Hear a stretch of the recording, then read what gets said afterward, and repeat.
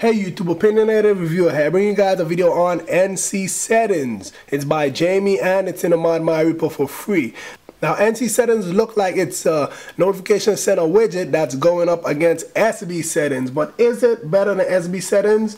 Well, we're going to go ahead and check it out and see. So first of all, it supports 9 toggles, which isn't that much, but supposedly they're your most used toggles, so that should count for something.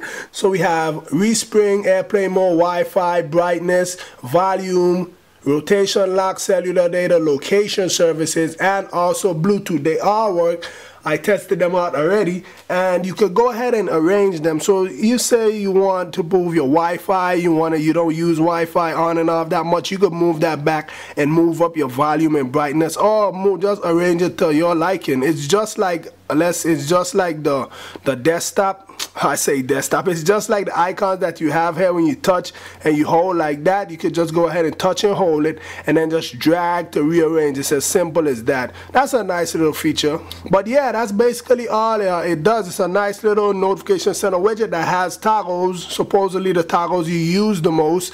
You're gonna have to enable it inside the settings app like you have to do for all notification center widgets. If you guys don't know how to do that, I have a link in the description to a video I did on that. So yeah, it's called NC Settings. It's by Jamie. It's in the ModMyi repo for free. It's a matter of preference if you want to get it or not. With that being said, please rate, comment, subscribe. Have a nice day. Make sure you show that thumbs up button some love. And if you aren't subscribed, what are you waiting on? Hit the subscribe button above.